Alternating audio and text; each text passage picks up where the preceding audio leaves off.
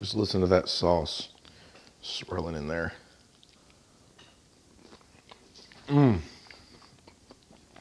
Totally worth it. 30 minutes to make a dish that your family will never forget. You'll thank me later.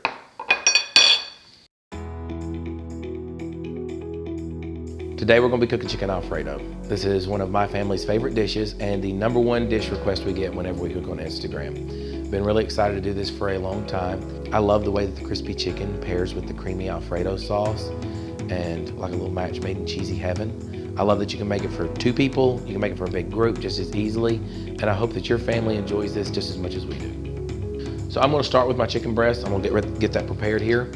I've got some boneless, skinless breast that I took the fatter pieces and kind of cut them in half to make this easier. If you'll notice on a chicken breast, the top part is a lot thicker than the bottom part, so we're going to pound them out even.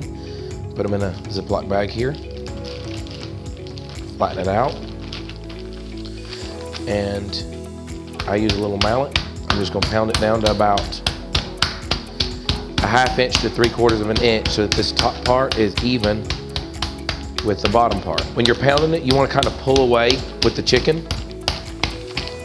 Don't just hit straight down because you will break it and it will not be good for frying. So I'm just going to do a traditional 3-station chicken. We're going to start the first one with our flour and salt and pepper. It's real simple. 1/2 cup of flour. I like to add a little cornstarch. It gives you that golden brown look at your chicken.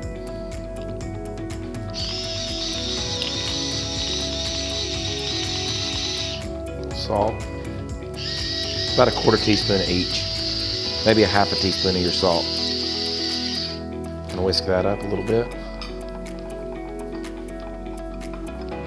Before you put your chicken in your batter, taste your stuff.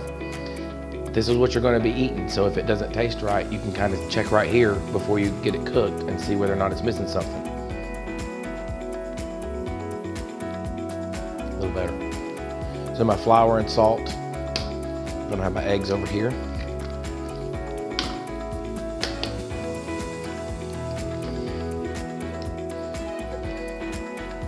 Whisk it up real good. This last one we're gonna do our panko. Put about 1 cup of panko in here.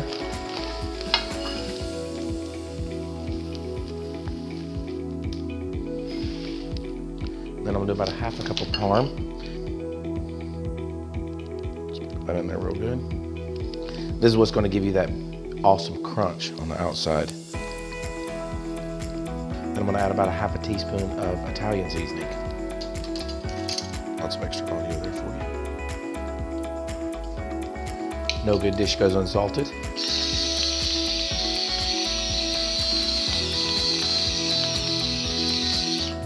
Don't put too much salt because your Parmesan's already going to have a little salty flavor to itself.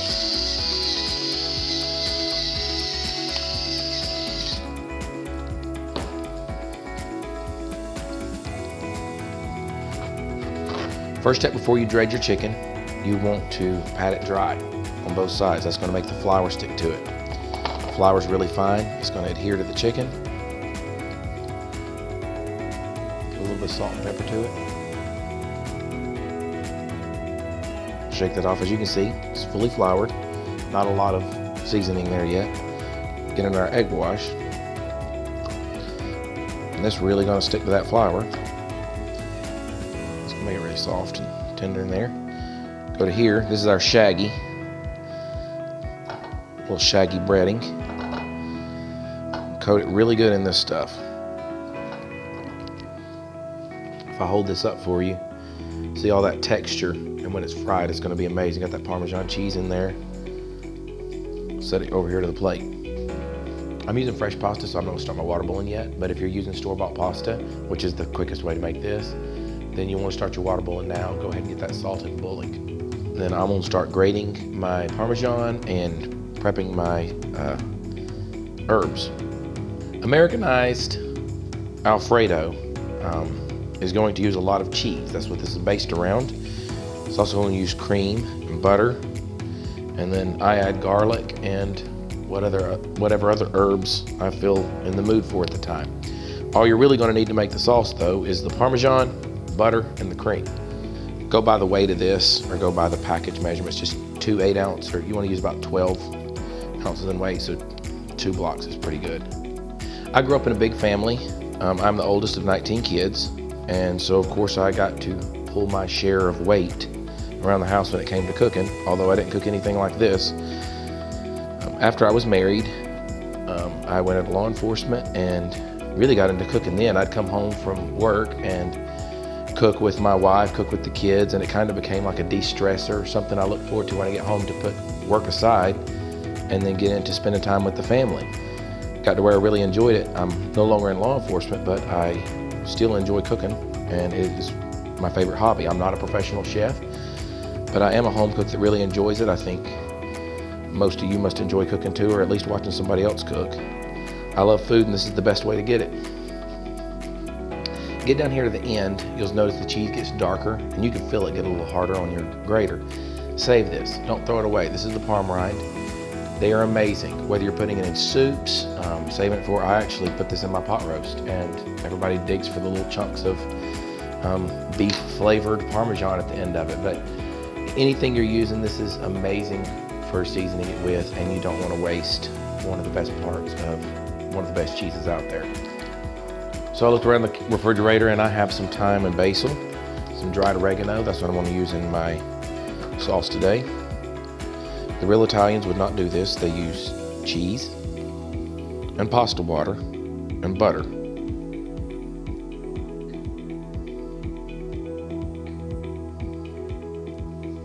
Give me some basil leaves. And I've already done this before, but you want to really make your aromatics stand out in your dishes. Squeeze them real good beforehand, crush them up. That's going to start releasing those oils. Fresh basil is very strong, it don't take much.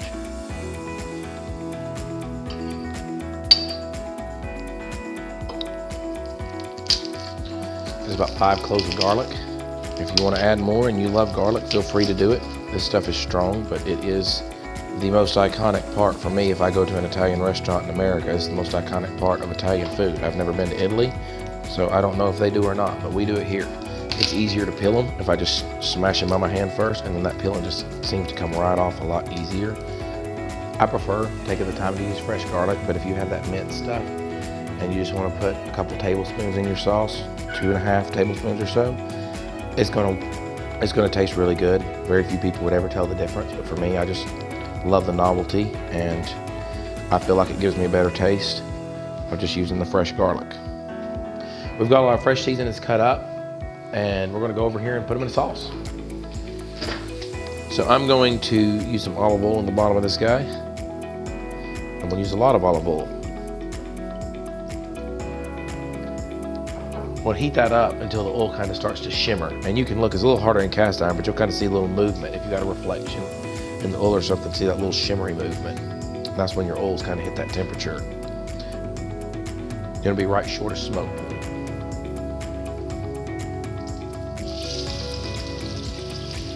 That's what we're looking for.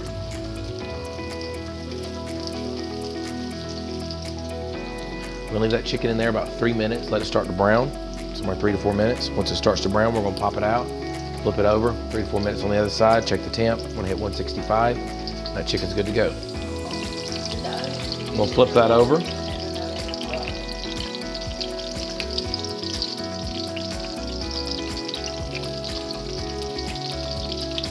Feel that little crust? Yeah, it's gonna be perfection. We'll go ahead and pull that off right at 165. That's what we're looking for.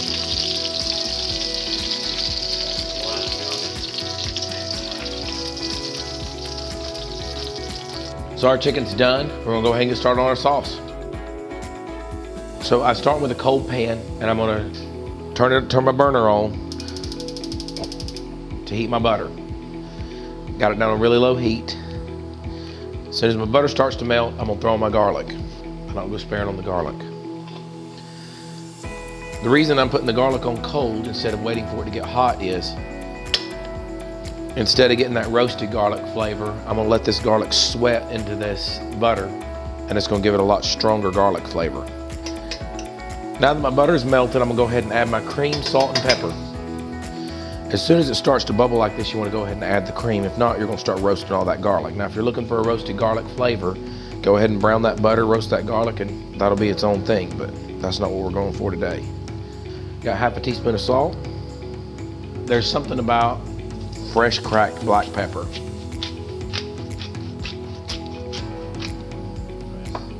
So I'm gonna get ready to drop in my noodles. I'm gonna salt my pasta water and then drop them in because my sauce is almost ready. So we've made our own pasta. I make homemade pasta and I love it, but if you're using store-bought, yours should almost be ready.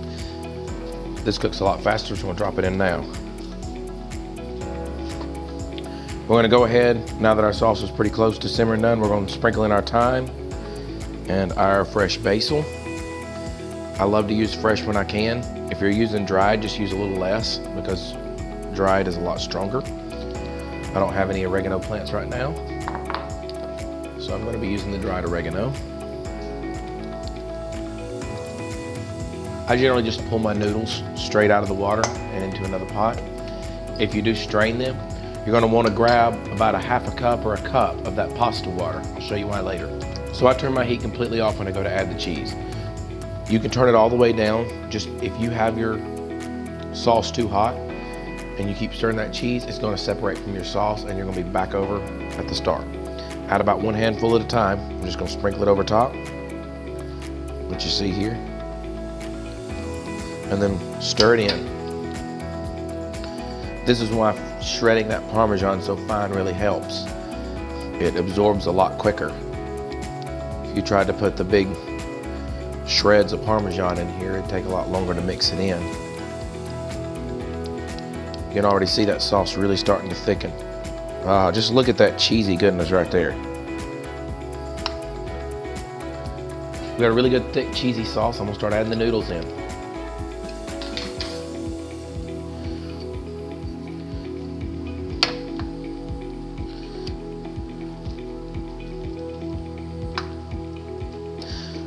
Before I get all the noodles in, I'm gonna get about a half a cup of this sauce and set it in reserve for plating, because these noodles will start to absorb this sauce and they will eat it all up. Here's Alfredo. We're ready to cut up our chicken and plate it.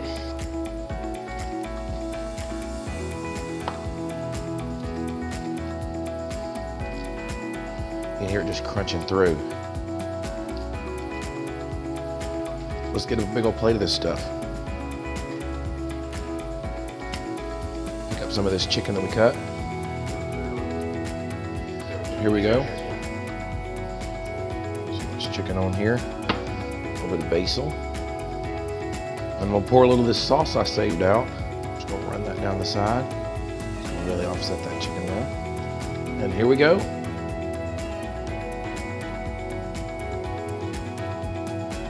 And there you have it, a simple dinner, 30 minutes, whether you're cooking for 2 people or for a whole crowd, and it really looks amazing. And I can't wait to take a bite of that. Just listen to that sauce swirling in there.